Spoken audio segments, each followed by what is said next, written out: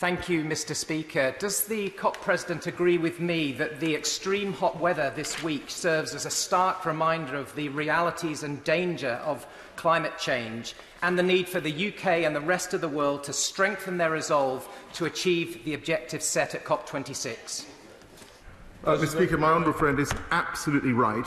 What we have seen over the last couple of days here is what very many millions of people across the world experience on a very, very regular basis. And that is why ensuring that the commitments that have been garnered internationally are actually delivered upon. But also, of course, we need to make sure that we do that ourselves.